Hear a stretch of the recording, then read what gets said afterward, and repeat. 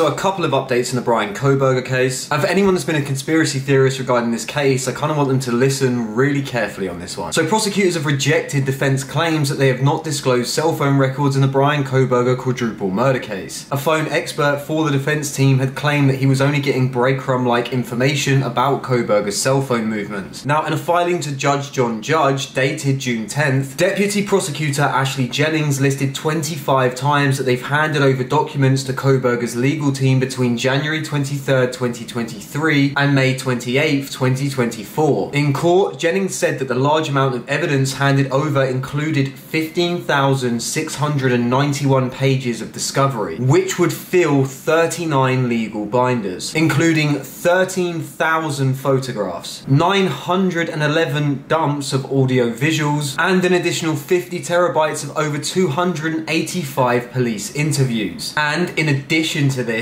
the prosecutors have given the defense team 417 files of phone call records, 8,000 video clips from CCTV cameras in 10 homes, multiple terabytes from 11 computers, and 17 phones examined by police, as well as information from multiple social media accounts. Now, what it is I think Ann Taylor is actually requesting and asking for was that Moscow Police Department had so much information coming to them, it was such an influx to them. In the very early stages of the case, they probably weren't completely convinced on a timeline, meaning that in the beginning stages they could have been looking for any CCTV relating to the time frame of 2 AM to 3 AM. Then they would later learn that Xana, an individual who was murdered inside the home, was on TikTok at roughly 4:10 AM and received a DoorDash around 4 AM, which would prove that the individual that was murdered was awake at around that time, meaning the police would then re-examine their time frame. When they re-examine their time frame from around the area of 3 to 5 AM, let's say, that's when they start to get a source of one suspect and one suspect only. But in the beginning stages, they could have been asking multiple different businesses if they could have any CCTV from certain time frames. Now, technically, if they have that information, the reason why they haven't given it over to Ann Taylor is because it's exempt, because it doesn't specifically stick to her client, because the case wasn't immediate that the police jumped onto Bryan-Kohberger. They had to investigate for a period of time before they came to the conclusion that the individual in question was the suspect that they should apprehend. So in the early stages, there are probably some videos that Moscow Police Department have on file that pertain to certain time frames that don't necessarily mean anything to the case, but they just have, and it's exempt, and it's probably something that Ann Taylor is trying to dig her claws into to get, which would help her delay the time on this case, as well as put on a show for the cameras to somewhat manipulate the public before the trial even begins. Now, the cell phone records in which the expert said are bread like crumbs that he claims are missing are 2 to 3% worth of data. If the other 97 to 98% of the data matches and correlates, then I believe that they should have the right in searching this 2 to 3% of data on the defense's side, because it will only prove the prosecution's theory that Bryan-Kohberger's alibi doesn't stick. And once they prove that, the alibi that Bryan-Kohberger's suggesting goes out the window before he's actually even got to trial. Not only that, but Latah County has actually updated its fiscal year. Now, this year, 2024, the fiscal year for Latah County was around about $3,000. They've updated this for the fiscal year of 2025, and Latah County are requesting $150,000 for the fiscal year of 2025, as opposed to 2024 when they only needed $3,000, which would give me the assumption that Latah County is now gearing up to go to trial with the Bryan-Kohberger case. The earliest that I see this starting is around summer of 2025. Prosecution, on the other hand, have been ready to go for a very long period of time, but with Latah County updating its fiscal year, that can only mean one thing. Anyway, that's it from me today. Let me know your thoughts in the comments below.